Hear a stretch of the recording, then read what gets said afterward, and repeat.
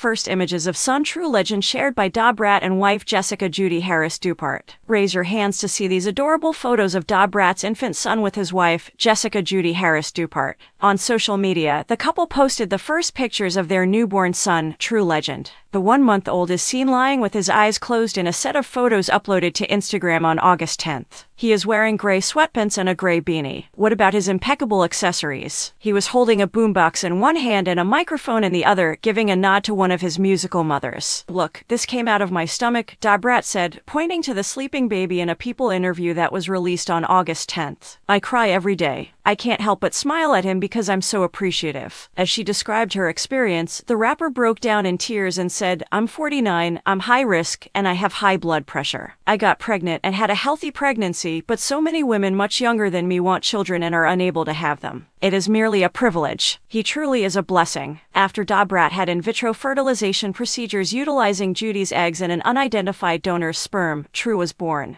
Brat had one miscarriage before becoming pregnant with their son.